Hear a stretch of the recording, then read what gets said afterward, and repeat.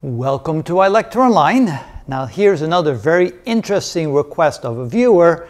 The problem seems almost impossible to solve, but then it actually can be solved. So let's read it together, and then maybe you want to pause the video and try to do this one yourself. And if you give up, just watch it and see how it's actually done. But here's the way it goes. An object is pushed up a 30-degree incline at an initial velocity of v sub naught. When it arrives back at the bottom, after having reached the distance d up the incline, it has a velocity v sub naught divided by 1.2. What is the coefficient of friction on the incline?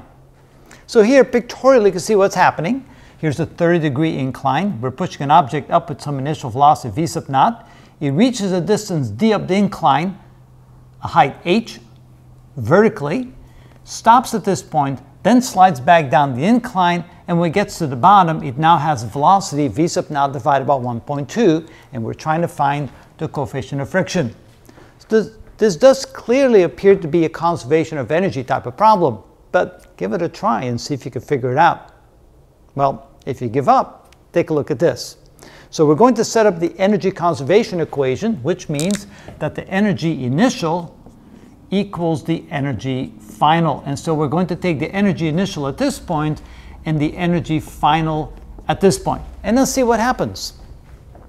So what is the initial energy? Well, it doesn't have any potential energy because the height is 0, but it does have initial kinetic energy. So we can say that it's 1/2 mv initial squared. Now that equals the energy at the very bottom. Again, there's no potential energy, but there's kinetic energy, so that would be 1/2 m. Now the final velocity squared is going to be, well, I'll just write it up as final velocity squared. Of course, since this is less than this is not equal to one another. We need to have something else on the right side to make the equation equal. And of course, that is equal to the energy lost, so plus the energy lost. And how do we lose energy? Well, we have to overcome friction on the way up and friction on the way down. So how do we calculate the energy loss due to friction? Well, for that, and I'm looking for my pen here with different color, we need to figure out the friction force.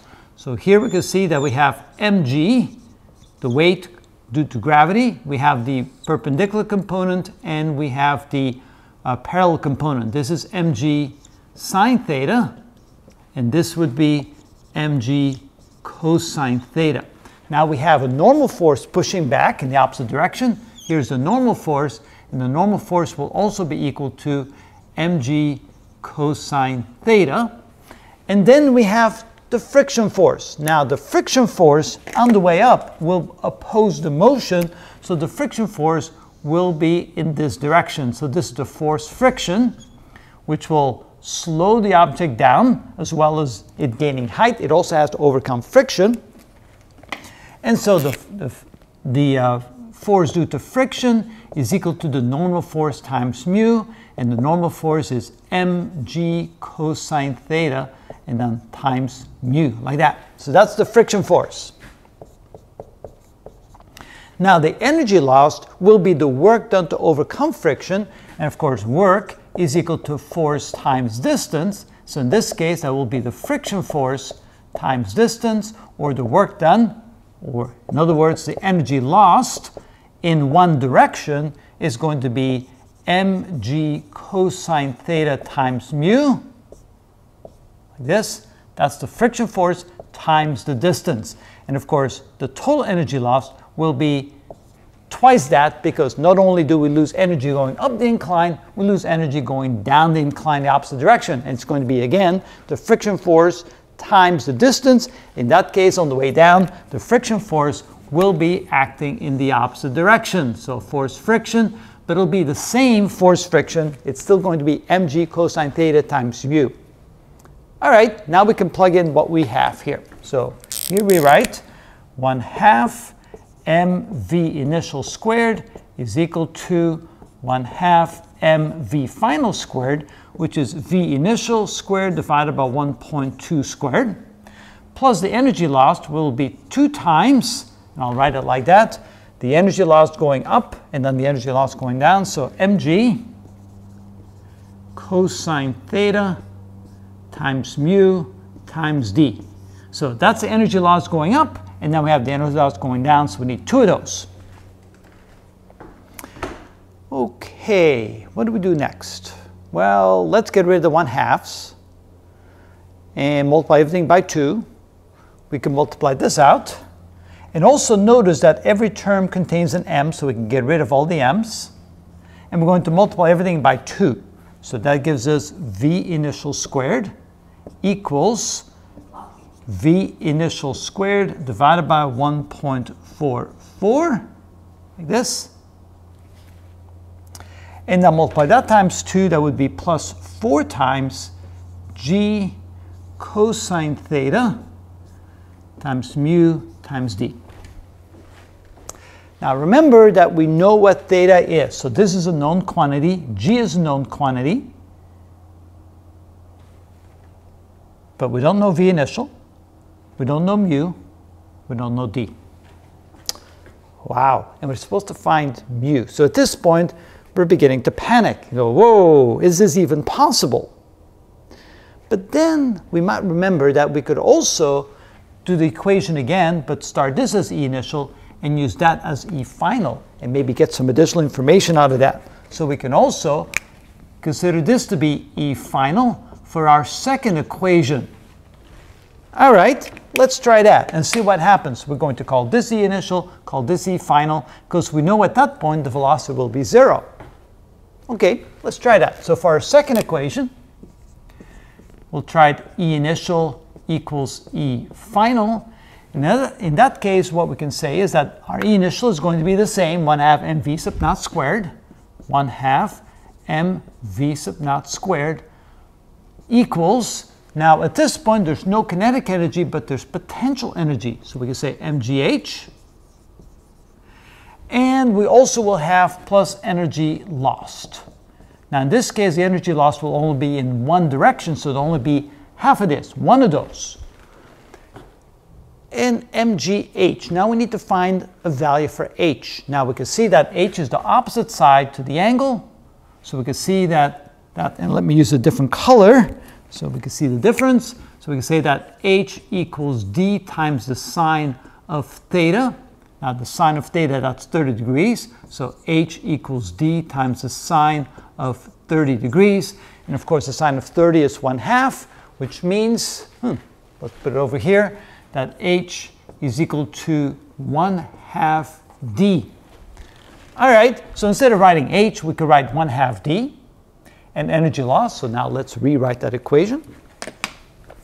So we have 1/2 mv sub naught squared equals mg times 1/2 d. And energy loss will be one of those, so it'll be mg cosine theta d times mu, or mu times d. I should put the mu first. Mu times d, put that in parentheses, put a line there so we don't get confused. And now let's simplify that equation. Again, we have an m everywhere, so the m's cancel out.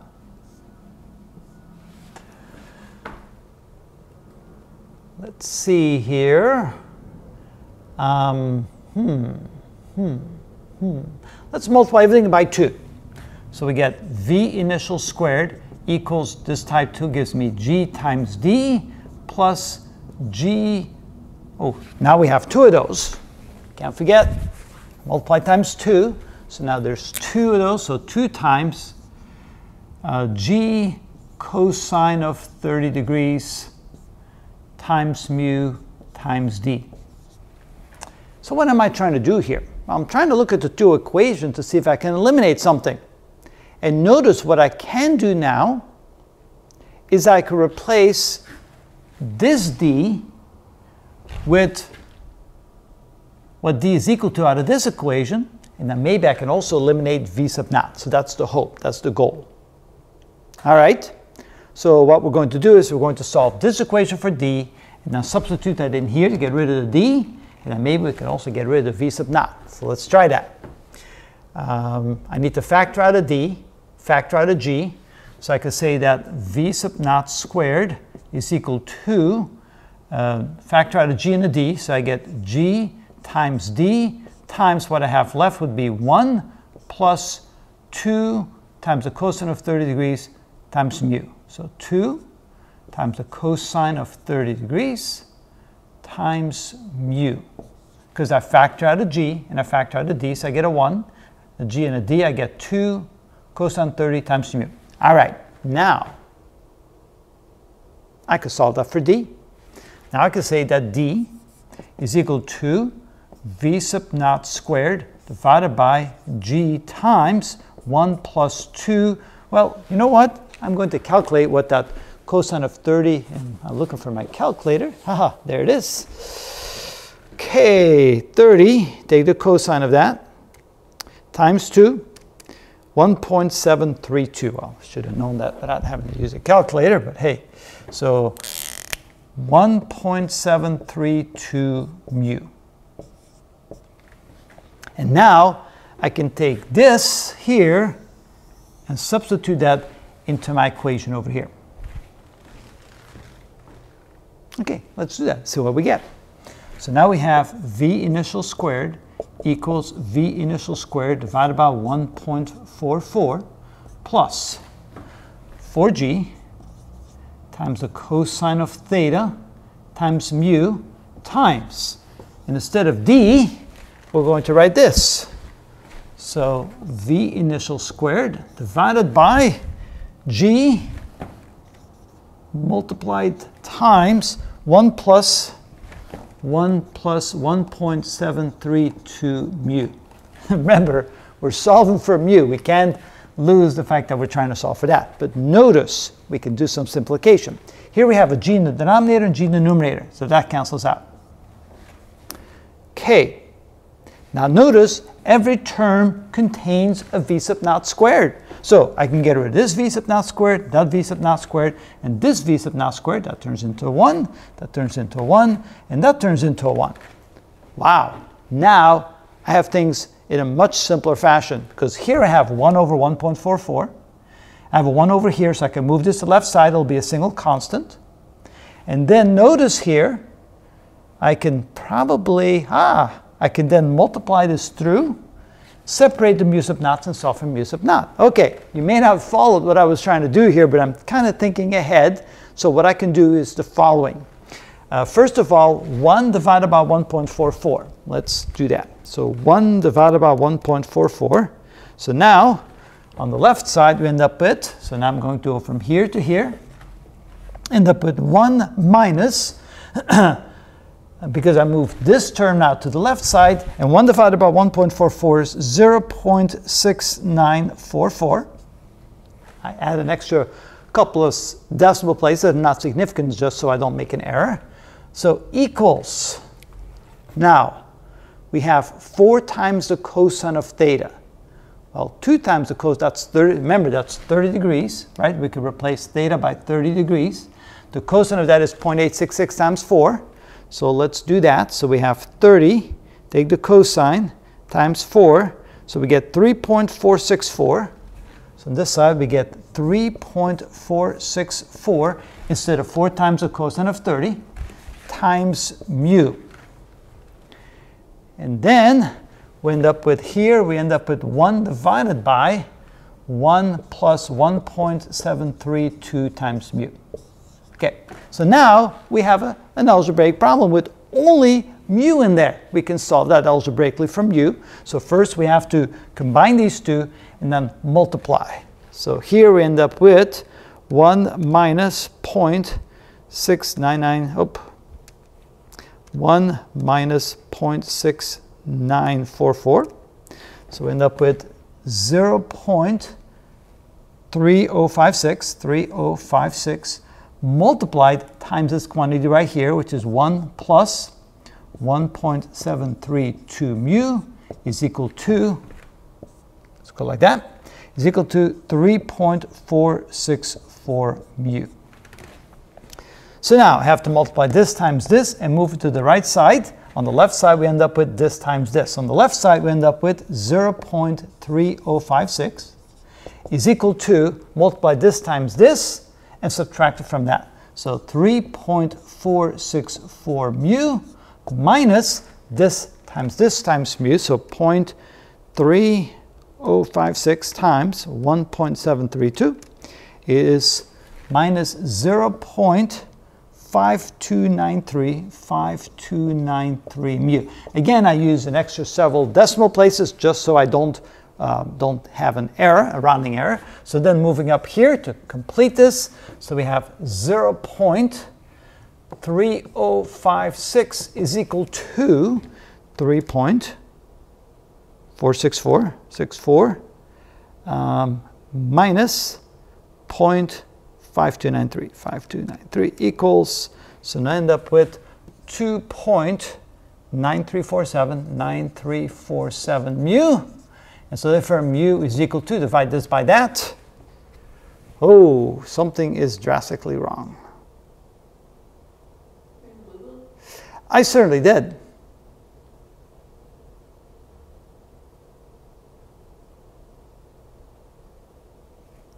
Oh, no. I'm good. No panic. Things are good. All right, it's this divided by that, right? See what happens when you skip a step and you get lazy? That's what happens. So it's this divided by that, so 0.3056 divided by 2.9347. So mu is equal to, okay, take the inverse of that, times 0.3056 equals, and I get mu is equal to 0.104. And there we have it. Now, if I made a mistake somewhere, I might be off, but that seems like a reasonable result. And there it is. That is the coefficient of friction on the incline if we push an object up with initial velocity v sub naught, and it comes back down with a final velocity of v sub naught divided by 1.2. And that is how it's done. Would it work if you use the other side to find d? When the initial velocity on top of the slope is v is equal to 0, v sub naught equals 0. Initial velocity? Yes, you can use this to find out the d, considering same thing, 0 initial velocity, final velocity is this, and yes, we should be able to get the very same result. Would you be able to do it if you just used the two separately instead of using, you know what I mean? So let's take that point. You still need to have two separate equations, yes, right, to get rid of that. Now let's say, what did I do? I used this. I went on the way up.